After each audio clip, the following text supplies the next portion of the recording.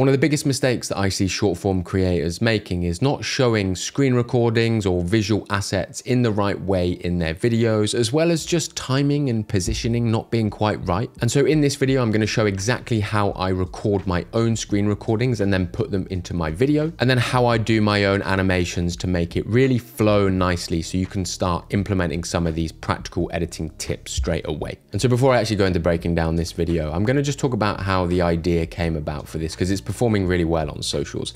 So originally I actually made a video for SanDisk where I use Kling AI to create these transitions, and they look good. But then a couple of weeks later, Higgsfield released their own sort of VFX animations, and I created this Venom sort of transition, and this blew up on socials, did really well for me. And then I started experimenting with the SanDisk products within Higgsfield, and they looked really cool. And the thing is, the problem with my original SanDisk video and why it didn't perform as well is because I had to do a section in it where I kind of covered some of the products, and it felt a bit addy. And so I thought, why don't I just take that concept of the SanDisk video that did actually perform quite well for an ad, take the more visual appealing animations of Higgsfield and just combine them into a new video with both concepts and just see how that would do. And it turns out to be doing quite well, which I kind of anticipated. And so I'm just going to break down, that video itself and just go into the more specific details. So firstly, I'm going to just talk about the actual intro and visual hook because it's just super important. I just made all of these really cool transitions in a matter of minutes, and I'm going to show you how to do it. So when I first started playing around with the VFX transition, I first did this blue one and I was like, that looks cool. And then I did this one and I was like, well, I know this will grab attention. And so I was really keen to make this video because I've spoken about this before. The more visually stimulating and sort of wow factor that you can have in your visual hook, the more likely you are for people to watch the video. I then actually coupled this with sound effects, which I think really added to the video. And I'm just going to play it without the sound effects just so that you can see the impact that the sound effects had. I just made all of these really cool transitions in a matter of minutes, and I'm going to show you how to do it. So that's without the sound effects, and then this is with the sound effects, obviously. Made all of these really cool transitions in a matter of minutes, and I'm going to show you how to do it. Huge difference there. I'm not going to go into the specifics about the sound effects because I am going to be making a video in a couple of weeks' time talking about how you use different sound effects in your video to elevate it. So make sure you watch out for that. And then now moving on to the actual screen recording itself. As you can see here, this is really nicely formatted here in terms of like the composition of the website in the 9:16 ratio. And the way that I achieve this is by using a second monitor that's in a sort of turned around in a vertical. And I'm just going to show you it by turning on my other camera just so that you can see.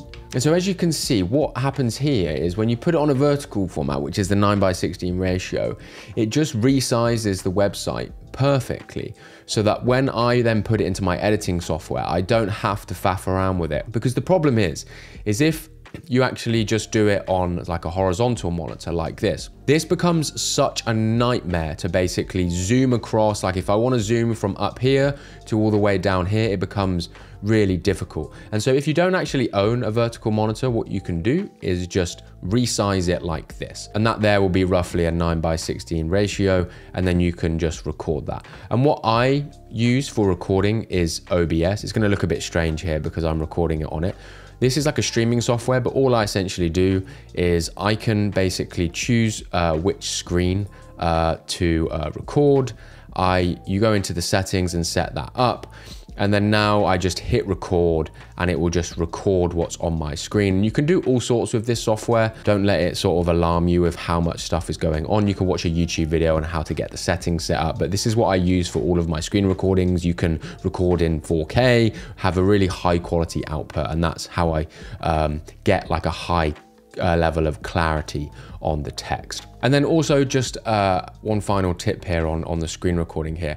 I use this Chrome extension called Auto Scroll. And what this allows me to do is instead of me sort of manually sort of scrolling through the website or using my scroll wheel, because like I want to sort of just show a really smooth sort of flow of maybe all of these visuals, I use this Chrome extension where I just press my middle scroll wheel and it creates this really nice smooth flow by just me dragging the mouse down. And if I want to speed it up, I just drag it down more.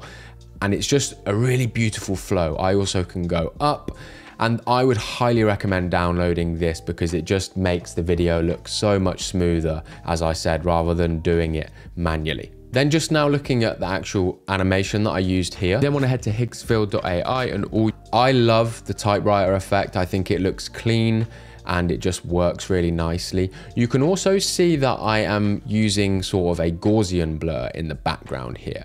And what I've essentially done is I've keyframed it. So the start of the keyframe here is 0, and then the next keyframe here is 60. And what that is doing is basically starting with no blur and then making it blurrier, blurrier, blurrier, blurrier. It kind of stops for a bit, it holds that blur, and then as the text fades away, so does the blur. And that just makes the sort of visual on screen a lot more prominent and easier to read. Because if I show you this without the blur, I'm just gonna show you. You then wanna head to Higgsfield. You can see now that's really difficult to read compared to the blur being on like this. And I just think it's really important to make sure you use Gaussian blurs effectively to help people sort of see what you want them to see. I also created this typewriter effect using this Premiere Pro extension I've got called Premiere Composer or Mr. Horse. There's a free version and paid version. I would highly recommend this if you use Premiere Pro. There are like so many like effects, animations, backgrounds, typography, hand-drawn stuff. I think it's around $20 a month, which you might not want to pay. The free version has got basically a reduced number of assets, but there's shape elements in here, there's transitions. There is, like, if you edit a lot and you use animations quite often, this is well worth it. It is the best plugin for Premiere Pro. The assets are super clean, customizable. There's also sound effects in there. I would highly recommend checking this out. I'll put a link in the description for you to be able to see it. And then now moving on to the actual screen recordings and sort of animations and zoom ins. What you do is upload your image of your first object and then upload your image of your second object into the end frame. And then you just select one of the visual effects from the library. So I'm just going to talk about sort of how I'm doing these sort of zooms and why I'm doing them. So the reason I do these is just to highlight exactly what I'm showing in the video and make it clearer. This is all timed very, very specifically with keyframing up here. I also have a special layout that I use. You can create custom layouts in Premiere Pro. I use one called keyframing. What that does, it just gets rid of all of the other like menus, just so that I've got a really big space to work with. And so as you can see, when I move into this and all you do next image, we've got the animation happening straight away there. And I'm trying to show exactly what I'm saying, which is essentially uploading the image here into the first frame. The way that I actually do this is that I'll just delete all of these just to show you, is that I'll start with the sort of page sort of blown up in the correct format. I'll then create 2 initial keyframes here under position and scale, and then I'll find the point where I want to sort of match with what I'm saying. All you do is upload your image of your first object. So I know upload my image of the first object is probably going to be in and around here. So what I like to do, and you can do this in different ways, is just keyframe there. And then what I'll do is I'll go over to here and I'll just start basically positioning this. I'll put my guidelines on and I'll try and make sure that it's roughly in the middle here. And I'll just check whether I like that. Let me take these guidelines off for you. All you do is upload your image of your first object and then upload your image of your second object into the end frame. And I'll say, yeah, I'm happy with that, to the end frame. And then you just select one of the visual effects. And now I'm moving on to the second section, object into the end frame. And then you just select. And so I'm thinking, okay, when I say, and then I'm moving on to the next section. So I'm going to add another keyframe here. And then you just select one of the visual effects. And so select one of the visual effects. I probably want to show it about there. So I'm going to, again, add some keyframes, go into where I wanted to show it. And I just sort of did a very specific mouse movement here, put my guidelines back on just to make sure it's there. And then I will just double check the timing here. And then you just select one of the visual effects from the library. I'm pretty happy with that. And then you just select one of the visual effects from the library. I would like to make that a little bit slower, I think. Not so much, but just a little bit. and then you just select one of the visual effects from the library. Can you see? It's a very subtle difference there, but you can see just as select one of the visual effects from the library. It just is timed to perfection rather than, let's say I made that quicker and then you just select one of the visual. See, that's just too quick for me because the animation sped in before I actually move the mouse here. And I do my screen recordings where I specifically move the mouse in a very slow, sort of consistent flow when I'm about to show me clicking something. So if I just play that again for you, and then you just select one of the visual, that's just not the right timing. So again, I just adjust that and you'll see that it's very slight differences. And then you just select one of the visual effects from the, still think that's a bit too quick. And then you just select one of the visual effects from the light. Nice. And so I'm trying to not hang on the visual for too long. I don't need to. And then for this next section, I just want to move back up to the top. In the original video, didn't feel like a zoom felt right for this. So instead, what I did was you create a keyframe and then you move along one, and then you create another keyframe. And then what I'm gonna do is just move this up, repositioning it. You then repeat this. That needs to be sped up a little bit. I need to get the timing right here on the change of the page. So it's there, I'm just moving that. You then repeat this process for each transition. And there we go. I could have done the zoom there instead. So what I could have done from the library, I could have gone keyframe. You then repeat this keyframe and instead did a transition across here. You then repeat this process for each transition, but I just didn't quite like that. I preferred switching right to it. And I would just point out, all of these things on their own don't make a huge amount of difference, but when you combine all of them together and just have the timing perfected with you sort of making a mouse movement or doing something on the screen, like me sort of dragging the photos on and it just being timed correctly, adding it all together with all of the animations is what makes the video flow and just feel nice. And I'll just show you a little bit of a different way that I could have done one of these as well. So for this section here, where and then you just select one of the visual effects from, go across like that. One thing I could have done to make it a little bit more fancier is actually add a keyframe in here and zoom it out a little bit. This will just create a little bit of a motion away and then a motion in, and it does kind of look, you say better, but just slightly different. I'm just going to play that for you, see if I've got it first time. And then you just select one of the visual effects from the light. So I actually would have preferred that to have come out a little bit. I'm going to just zoom it out a little bit and move this up, and that should be all good. And then you just select one of the visual effects. And then you just select one of the, I actually think that should be a bit slower. And then you just select one of the visual effects from, we can go slower there.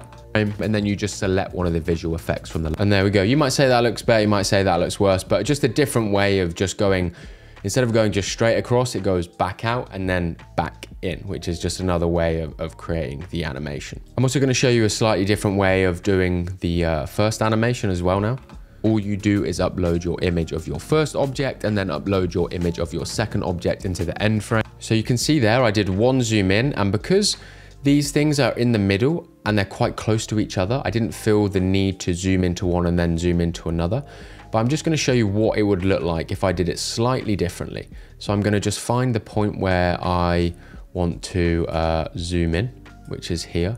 And I'm actually going to zoom in slightly to the left side here. So what we're going to do is going to do this. All you do is upload your image of your first object. So that's nicely timed there. I might just delay that a little bit.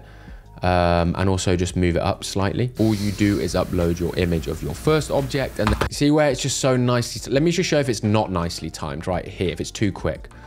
All you do is upload your image of your first object and then upload. Can you see? It's very subtle, but now just look at this. All you do is upload your image of your first object and then it's very subtle with the timing and the words and the sequence of the stuff showing, but it just adds to the flow. And then what I'm going to do here is then just create a little animation that moves across.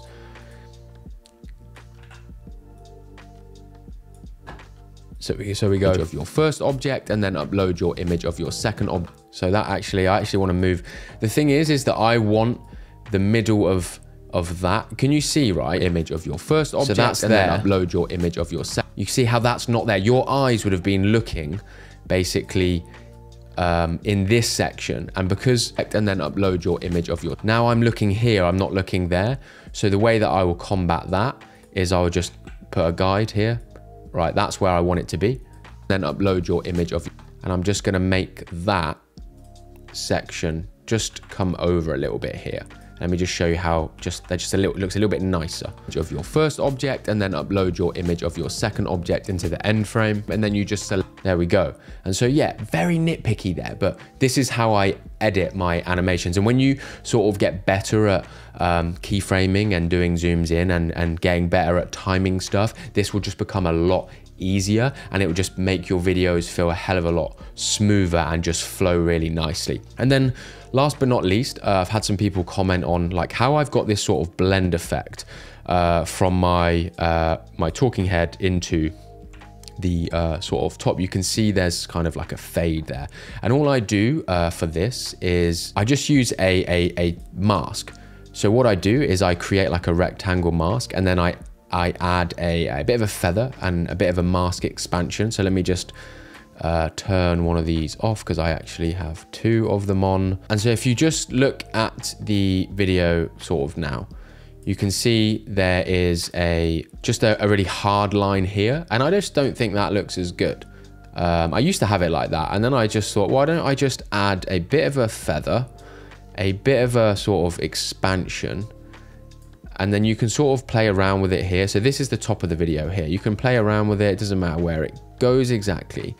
But this is now just creating a little bit of a fade from my video, one of the videos to the top. And I think it looks really nice, and you can apply that to all sorts of different assets. And so, yeah, that is the video wrapped up. I hope that that was kind of insightful into how I do all of my keyframing and animation and zooms. And it's given you some sort of things to think about with your own content when it comes to sort of showing the right thing at the right time and sort of correctly visually placing it and formatting your screen recordings properly so they look nice in the short form aspect ratio. If you have any questions, as always, drop them in the comments, and I'll see you in the next video.